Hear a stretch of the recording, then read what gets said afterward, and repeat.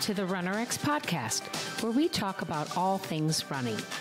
As many runners know, it's 90% mental. So join Coach Valerie and Coach Caroline as we go through the mental side of running. Welcome back to the RunRX podcast. I'm your host, Coach Caroline, and I'm here with Coach Valerie. Coach, as you know, I've moved. Valerie and I used to live pretty close to each other, and now I've moved out a couple hours away. I'm still in Texas, so we do get to see each other periodically. But one of the things I kind of wanted us to talk about is this is the last new podcast for the year. This will be posted the last Friday of 2023. And what I've been finding really amazing, and it kind of made me want to talk to our audience about it, was I've been going through, we literally moved absolutely everything, all of our junk. Like I didn't, do the pitch and heave before I moved. We decided we were going to move everything, as horrible as it was, but pitch it once it got here. As we found a place for it, we would throw things away. So I was going through what I called my medicine closet, and my medicine closet was where all the Band-Aids are, all the stuff. But I started noticing I used to do a lot of supplements, and I still take vitamins and things like that. But I mean, I used to do a lot of like adapt and, take this shake and do it as a pre and post workout and stuff like that. So I had quite a lot of things that had never even been open. And when I looked at the dates on them, they were, 2019, 2020. So we're talking going on 4 years ago, right?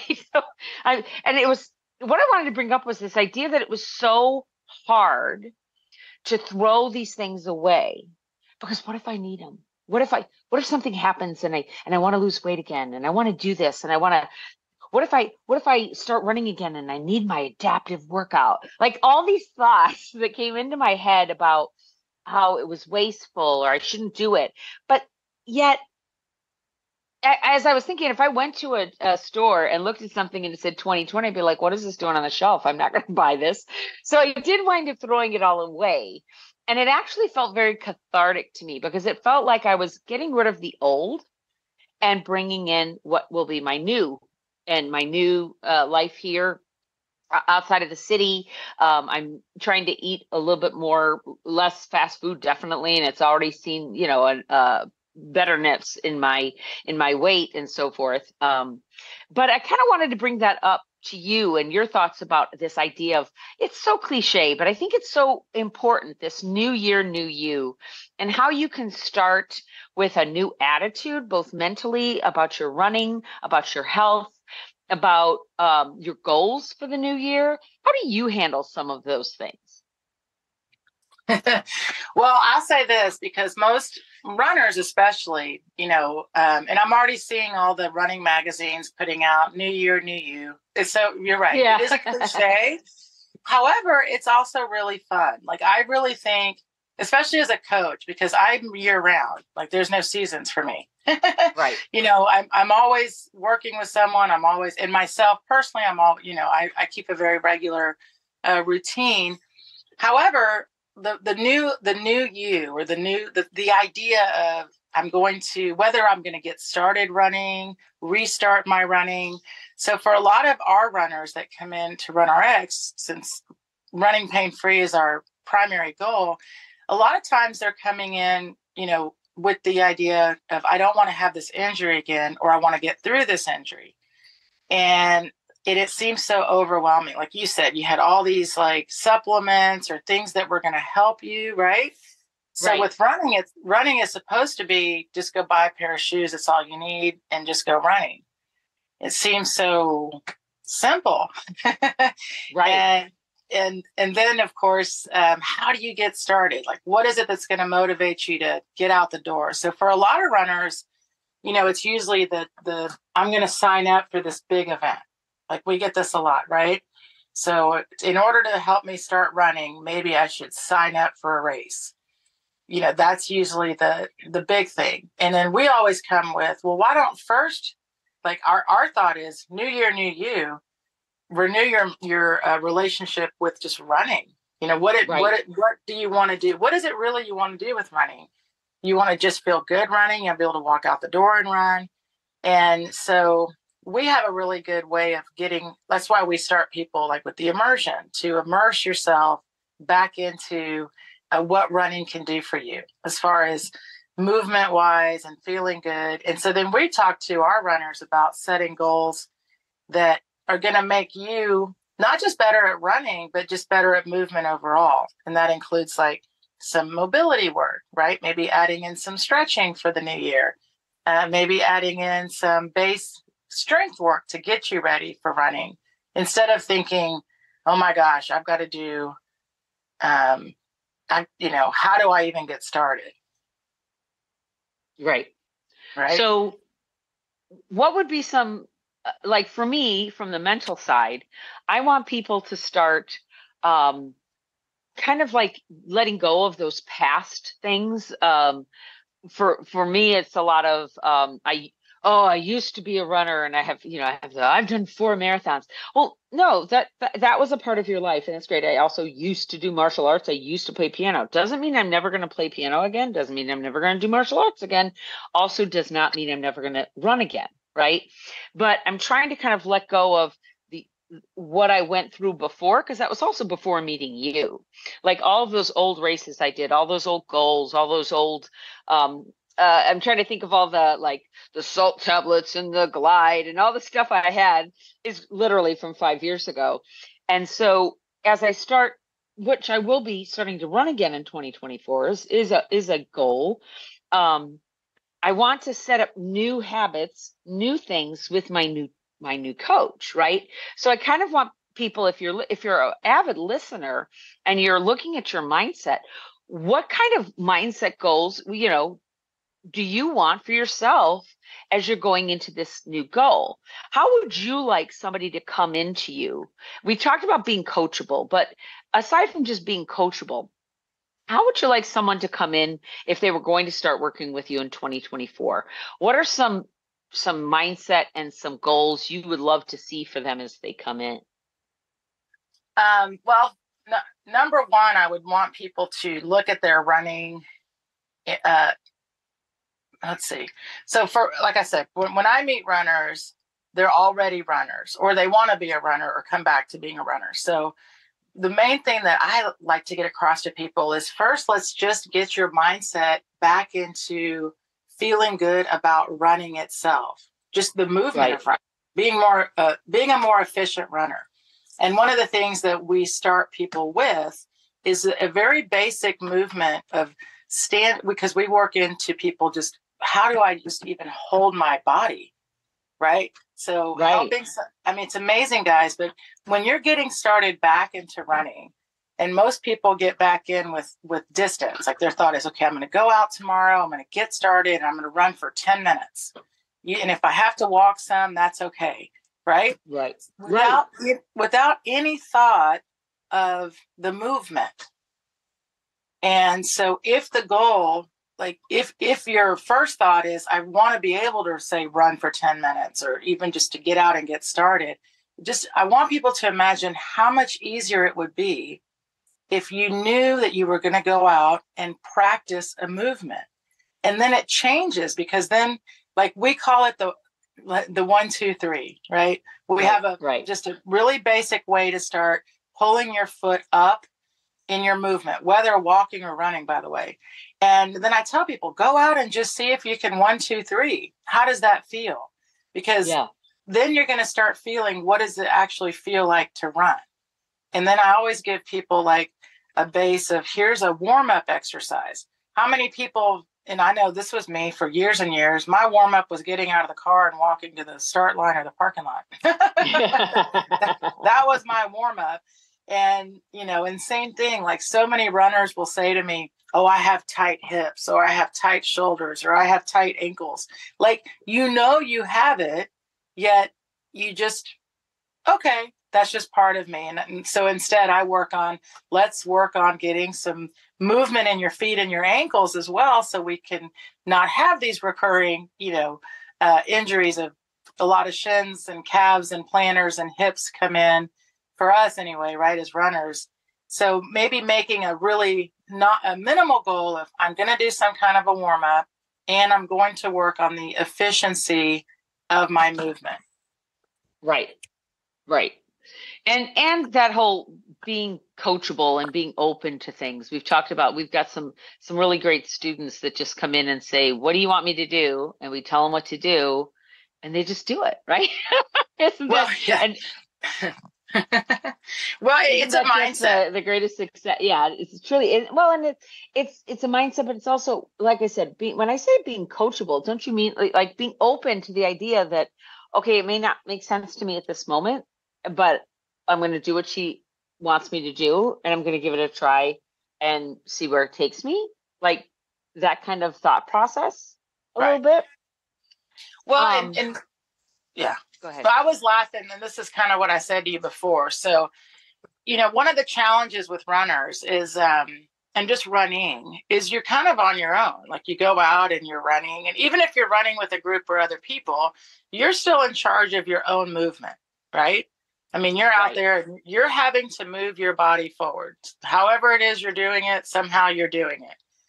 And I was laughing because I used to teach group fitness for years and years. And this past week, I went to a group fitness class, which I honestly haven't done in years and years. And it was really fun and really also very funny. One is I'm a terrible student because I've always been the teacher. So I was the one, she'd say, go left. I was going right. The movements themselves I could follow. And there was no instruction other than either follow me, or she'd say, we're step to the right. So all of the movement was just, I call it mindless movement, meaning it's not how do you do it, just try to do it, right? Like step to the right, now step to the left, or whatever we were doing in the class. And however, people really like that because you're guiding their movement. So even if you make a silly mistake, like go to the right or go to the left, you can recover and then get back into the rhythm of the movement. And that's still a very popular way of exercising because then the person at the end of the class feels like, wow, I got a lot of movement. I got my heart rate up. I sweated. There's a lot of success to that. With running, the success for most runners is I finished it. I made my miles, for example. I finished my race. I got through it, these thoughts. However, no one's next to you during your run saying, now do this, now do that, right? Right. So when you first come in to us, to RunRX, or even if you're just watching the videos, guys, you start to see that I'm teaching a movement, right? I mean, if you've watched anything, it's all about learning the movement of running, which is still not common because you're supposed to just go out and run, right? It's just natural. Yeah. Everybody can run. Why can't you? And so there's a little bit of I'll say self-awareness, but because it's supposed to be natural and you're supposed to know how to do it, then if you're out there struggling, what's the answer? Right? Run more, keep showing, and that's what people will say. Just keep showing up, keep running. You're just going to get better at it. And part of that's true. You're going to adapt somehow to moving, right? Right. However, just imagine if you had the knowledge of what to do while you were running. What am I supposed to be doing right now? What do I do with my hands? People like, what am I? And otherwise, you're just mimicking what you see, or you just come up with your own movement, which can work for a while. But as we know, most of our runners end up, unfortunately, either not reaching their goal or getting injured. So the mindset that I want is someone to come in and be like, I am totally ready to work on my movement, become more efficient in it, and have more confidence in my movement so I can then reach the secondary goals, is what I call them. The secondary goal is now sign up for a race. Now you can run longer. Now you can run faster. But that first New Year, New You should be, I'm going to really make sure I'm running like I should be running. So that being said, we've talked a couple of times about working with a coach, and RunRX. We've done a couple of different business models of a membership, we started with a course, and then we went into a course into a membership, and then we started like the immersion and which is another name for the course. So it was like a 30-day thing that we worked through, and then again that 30 days after learning these movements and getting a sense of how to do them, we then ask you to join the membership. But in 2024, much like we did in 2020, we're changing it up again, right? We're going to go back into just a full-on ongoing membership. And with that, people will be able to work with you, correct? Uh-huh. What I want to talk about is when they come in, they can, if they want, just go into the training plans, send in a gating analysis, start just doing all the stuff. Or what we prefer and what we kind of nudge you to do is to go through that 30-day immersion course, that 30-day resetting, and then move into the other side. Can you talk about the value of working with you and starting, even if this is all I can do, Valerie, I can only give you 30 days. That's all I can afford. That's all I want to do.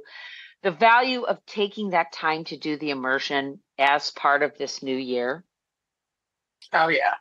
So, and we called it the immersion is because we wanted you to immerse yourself in the movement of running. And so many of us, especially if you've been running for a long time already, it just sounds very strange to even think of.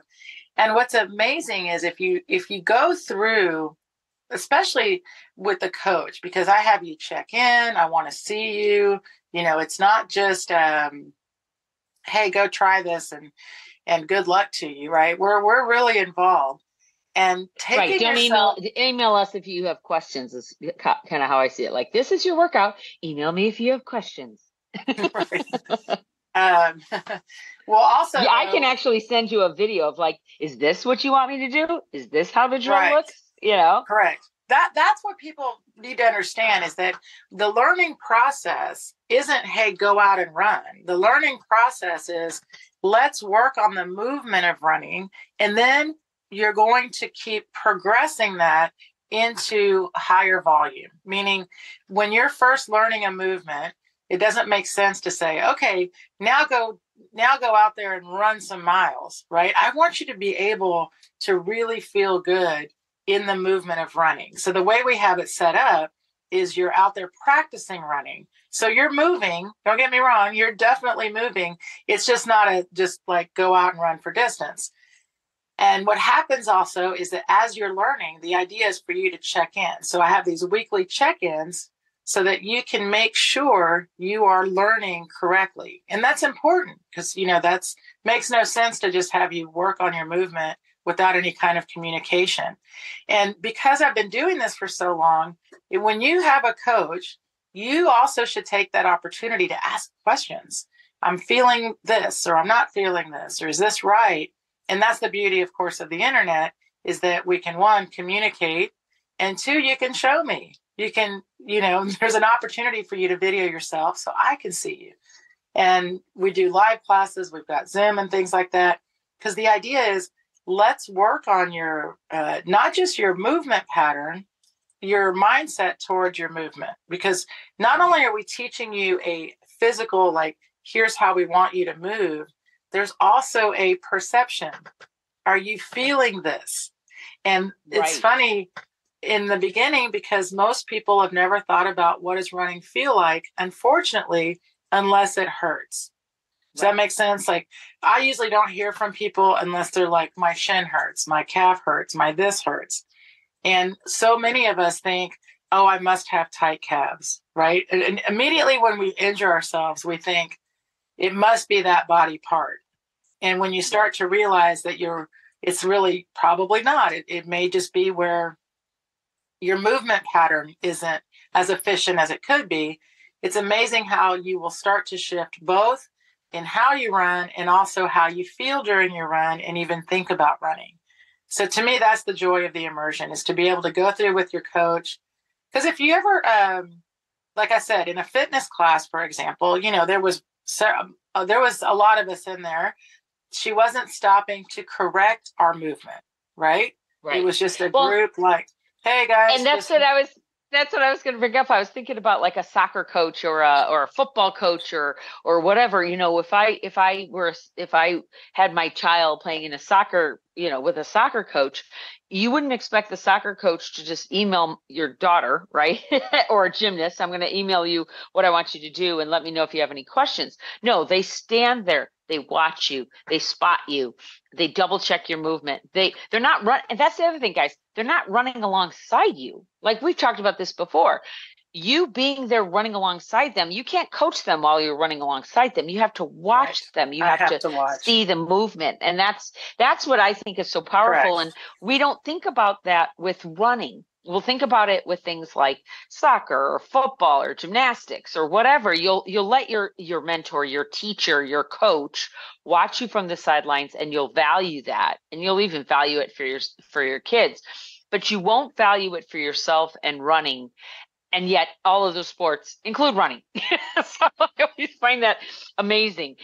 But as we wrap up this podcast, we were talking about, and it kind of ties in with what you were talking about with injuries, of what are some things that we can do for the new year to focus on. If I'm getting, if like, I think you were talking about this earlier, that a very common injury, maybe primarily for women, but women and men, we have quite a few that have really tight hips and ankles.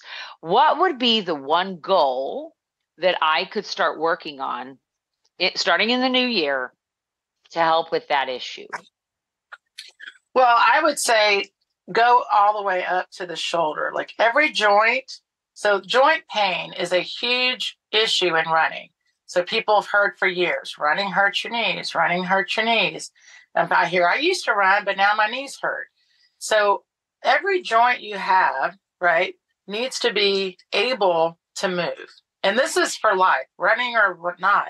So I tell people, we start with the most simple movements: arm circles, hip openers, which are like hip circles, and ankle circles. All of these are doable by anybody. You don't have to have any equipment. Right. And just adding the ability for your joints to move through their full range of motion is probably the best start to get your whole body to start moving better as a unit. So that being said, guys, if you go to our RunRX YouTube channel, you may be finding this podcast on there. We've started uploading them this year, trying to, get this out there to our audience out there on YouTube. We do have quite a few of these drills, quite a few of these warm-up exercises within that. We also still have the 30-day reboot, which we will be looking at redoing, because it's 3 years old in 2024. Ironically, guys, I can guarantee you the exercises won't be that different.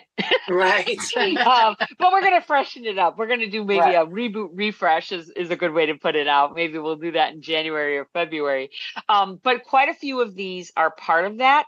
Also strength training and some other things are in there that basically, if you guys want to find out what she's talking about, feel free to go into our YouTube channel. There's quite a few videos. And that's going to be a big thing for 2024.